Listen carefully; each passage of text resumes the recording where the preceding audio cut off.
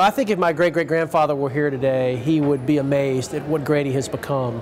The graduates that have walked down the halls and have been such a success in the world from Grady, I don't think he could possibly have envisioned the greatness that Grady has in it today.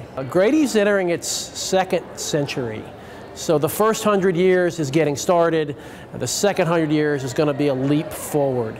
I think Grady and the grads and the teachers and the classes will do things in the next 100 years that you and I can't even imagine. We've all got a chance now to make Grady great and ignite what has been built within Grady to take it to the next level.